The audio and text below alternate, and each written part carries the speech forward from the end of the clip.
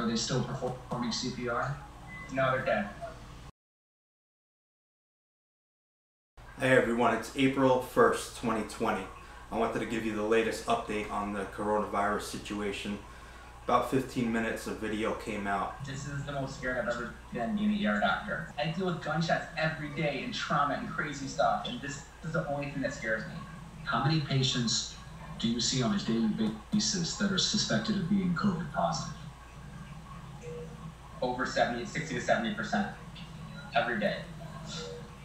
Well, we're gonna have another COVID come in. Do you want to see the setup before it comes in? Please. This COVID patient who's coming in right now, the suspected COVID, he's coming by ambulance, I assume.